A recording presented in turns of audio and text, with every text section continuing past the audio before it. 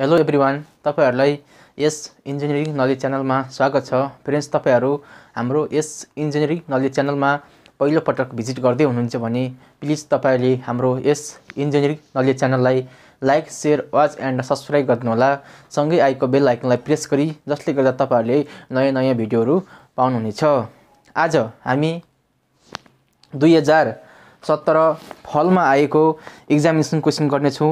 Stand of मटेरियलको find the total external and internal इन्डिटर्मिनेन्सी of the following structure भनेको हो। हामीले चाहिँ अब चाहिँ के गर्नेछौँ, टोटल इन्टर्नल र एक्सटर्नल इन्डिटर्मिनेन्सी पत्ता लगाउँछौँ। यो चाहिँ बीम फ्रेम र ट्रसको क्वेशन हो। हामीले चाहिँ पहिला यो भन्दा अगाडि चाहिँ हामीले कसरी चाहिँ बीम फ्रेम र ट्रसको चाहिँ स्ट्याटिकली डिटर्मिनेन्ट र इन्डिटर्मिनेन्ट स्ट्रक्चर चाहिँ फाइन्ड आउट गर्ने भन्ने कुरा भिडियोमा चाहिँ हामी डिस्कसन गरिसक्यौँ। त्यसको लागि यसै भिडियोको तलको डिस्क्रिप्सनमा हेर्नु होला, मैले त्यहाँ चाहिँ लिंक हालिदिएको छु। अब क्वेशन सारौँ है त।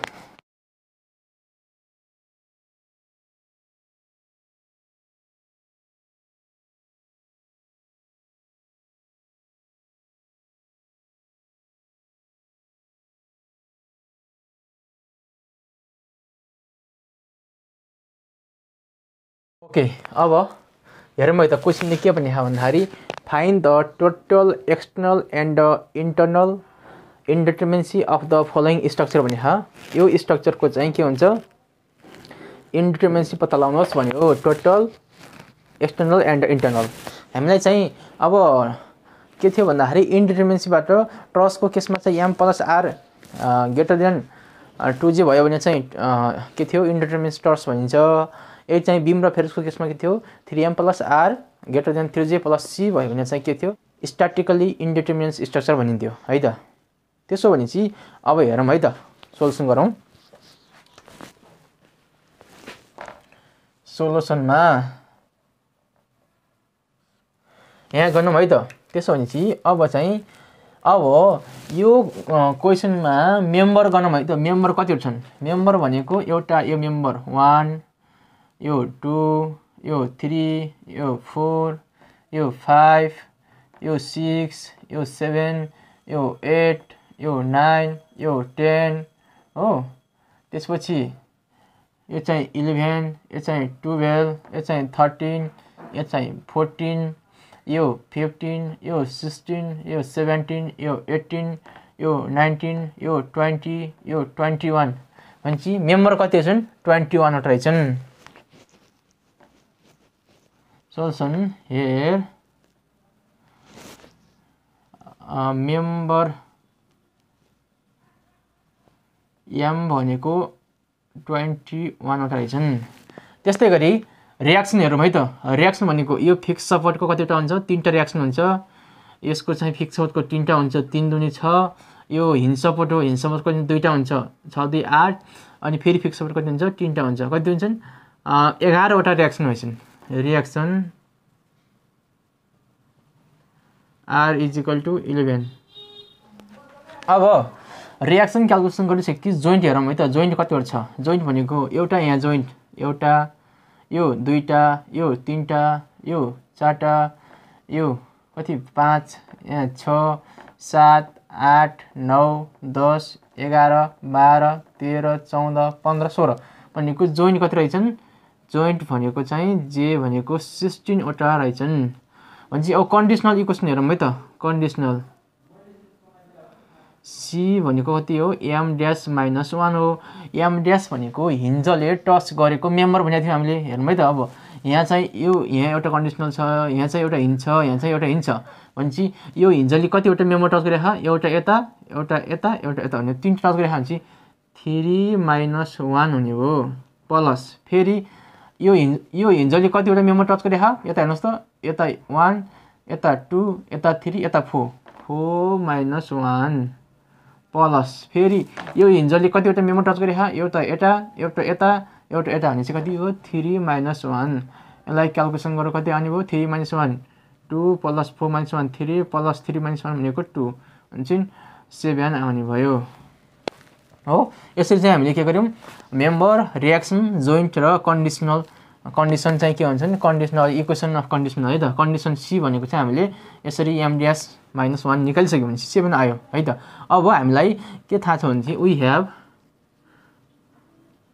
टोटल चाहिँ इन्डिटरमिनेन्सी भनेको हामीलाई के थाहा छ भन्दा 3m + r greater than 3j + c हो यता के हो यो फ्रेमको चाहिँ एउटा न्युमेरिकल हो भनेपछि वी हेभ टोटल इन्डिटरमिनेन्सी भनेको टोटल इन्डिटरमिनेन्सी भनेको 3m + r - 3j + c भन्ने थाहा छ हामीलाई यो के छ उसमा फ्रेमबाट फ्रेमको टोटल इन्डिटरमिनेन्सी भनेको हामीलाई यसै थाहा छ भनेपछि 3 * r m भन्ने कति थाहा छ 21 + r 21 + r भन्ने कति हो 11 - 3 * j भन्ने कति हो 16 हो प्लस c भन्ने कति हो 7 छ यसलाई क्याल्कुलेसन गरौँ 19 आउँदो रहेछ। अब हामीलाई के थाहा भयो टोटल इन्डिटरमिनेन्सी भनेको 3m + r - 3j + c गरिन्छ कति हुन्छ 19 एन्सर आउँदो रहेछ है। टोटल इन्डिटरमिनेन्सी कति भयो है 19 भयो। हिन्स द के हो हिन्स द टोटल इन्डिटरमिनेन्सी भनेको 19 आयो है त। अब हामीलाई एक्सटर्नल इन्डिटरमिनेन्सी भनेको अब सेकेन्डमा के छ एक्सटर्नल इन्डिटरमिनेन्सी छ हो। त्यसो भएपछि हामीलाई के थाहा छ भनेपछि एक्सटर्नल इन्डिटरमिनेन्सी भनेको फर्मुला भनेको r - 3 + c हो। त्यसो भने अगेन एक्सटर्नल इन्डिटरमिनेन्सी भनेको एक्सटर्नल इन्डिटरमिनेन्सी भनेको r - 3 + c हो r भन्ने कति छ रियाक्सन 11 छ 11 - 3 + c भनेको 7 छ हो। अब कति हुन्छ 11 - 7 + 3 भनेको 10 भनेपछि 1 आउँदो रहेछ है त। अब एक्सटर्नल इन्डिटरमिनेन्सी कति आउँदो रहेछ 1 आउँदो रहेछ। त्यसो भने सो एक्सटर्नल इन्डिटरमिनेन्सी भनेको = 1 एन्सर रहेछ। अब टोटल पनि आयो एक्सटर्नल पनि आयो भने चाहिँ अब इन्टर्नल भनेको के हो टोटल भनेको एक्सटर्नल इन्डिटरमिनेन्सी + इन्टर्नल इन्डिटरमिनेन्सी हो भनेपछि अब इन्टर्नल भनेको टोटल माइनस के हो एक्सटर्नल हो। अल्सो इन्टर्नल इन्डिटरमिनेन्सी भनेको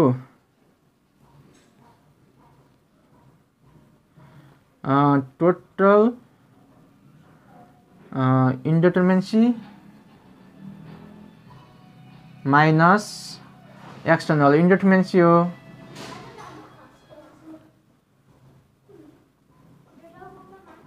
भनेपछि टोटल इन्डिटरमिनेन्सी भनेको हामी कति छ 19 छ टोटल भनेको भनेपछि अब एक्सटर्नल भन्ने कति छ 1 छ भनेपछि क्याल्कुलेसन गर्दा कति आयो 18 आउने रहेछ।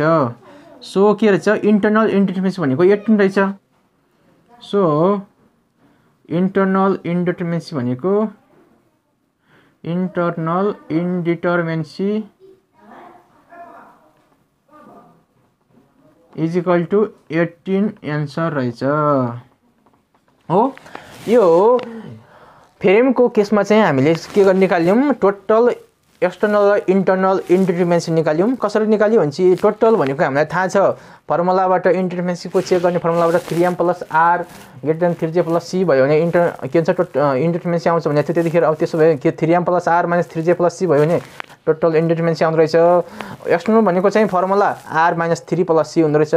r भनेको रियाक्सन अनि 3 + c भनेको कन्डिसनल इक्वेसन हो थाहा भइसक्यो। त्यस्तै गरी एक्सटर्नल इन्डिटरमिनेन्सी भनेको 1 आयो। अब इन्टर्नल इन्डिटरमिनेन्सी भनेको टोटल माइनस एक्सटर्नल इन्डिटरमिनेन्सी हो।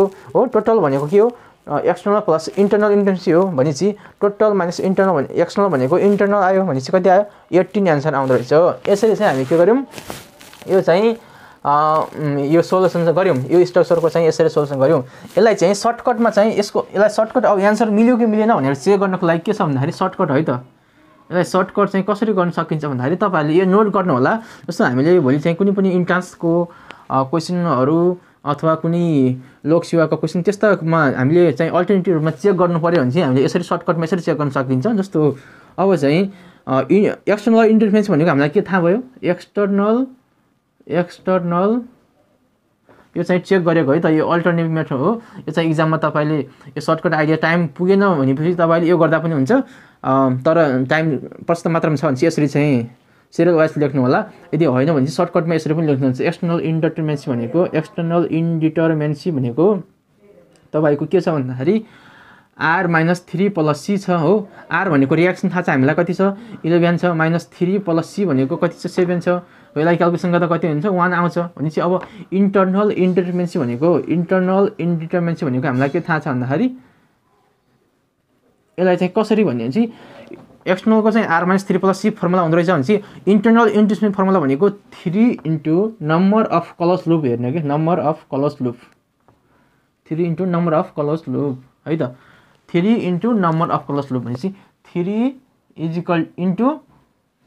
नम्बर अफ क्लोज लुप भनेको कति छन् एउटा यो क्लोज छ एउटा यो क्लोज छ एउटा यो भनेपछि 1 2 3 4 5 6 वटा क्लोज भन्छ। 6 3 कति भयो 18 भयो। हेर्नुहोस् त यहाँ इन्टरनल इन्डिटर्मिनेन्सी भनेको 18 आएको थियो भने चाहिँ यहाँ पनि के भयो 18 आयो। हेर्नुहोस् त 18 एन्सर आयो भनेपछि आखिर एउटै रहेछ नि इन्टरनल यहाँ यसरी निकाल्नु र 3 × नम्बर अफ क्लोज लुप निकाल्नु एउटै रहेछ हो। यसरी चाहिँ हामीले एन्सर निकाल्छौँ। टोटल भनेको के भयो टोटल भनेको त एक्सटर्नल प्लस इन्टरनल भयो। एक्सटर्नल भनेको 1 प्लस इन्टरनल 18 भयो भनेको 19। हेर्नुहोस् त टोटल चाहिँ के छ हामीसँग 19 छ 19 एन्सर आयो। यसरी चाहिँ यो सर्टकटमा पनि गर्न सकिन्छ। तपाईँहरूले यसलाई पनि आफ्नो कपीमा नोट गर्नु होला, मा लेख्नु होला। फिगर 1 को सोल्युसन यो हो। अब फिगर 2 को सोल्युसन गरौँ है त। यो फिगर 2 मा चाहिँ ट्रस्ट दिएछ, यसको क्वेशन यसको एन्सर हेरौँ है त।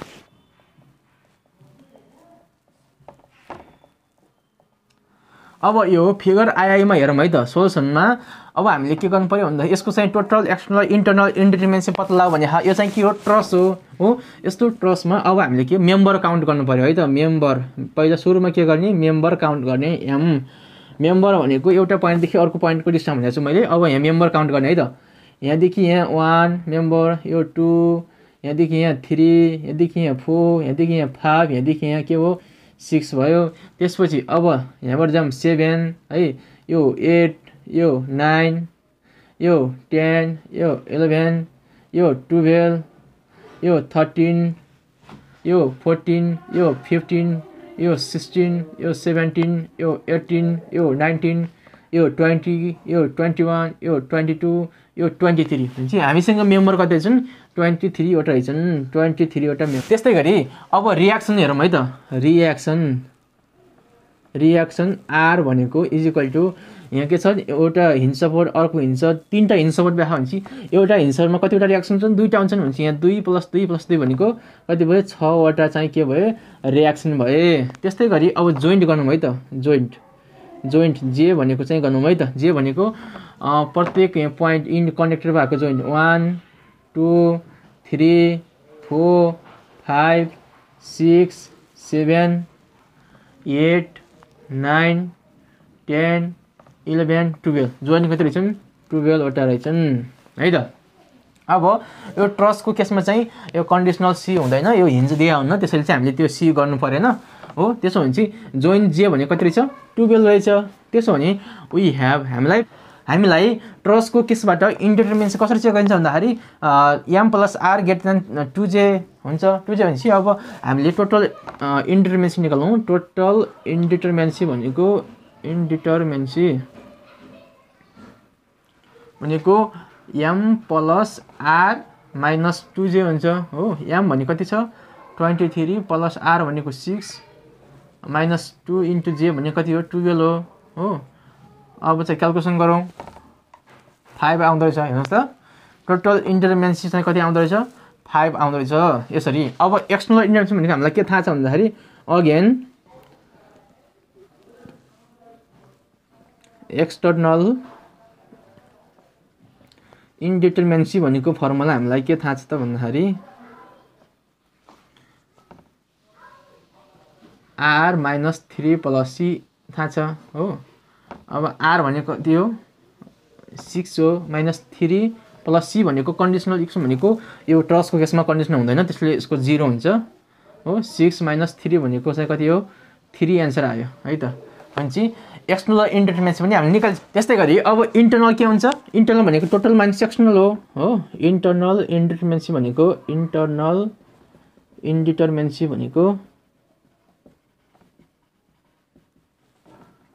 टोटल इन्डिटरमिनेन्सी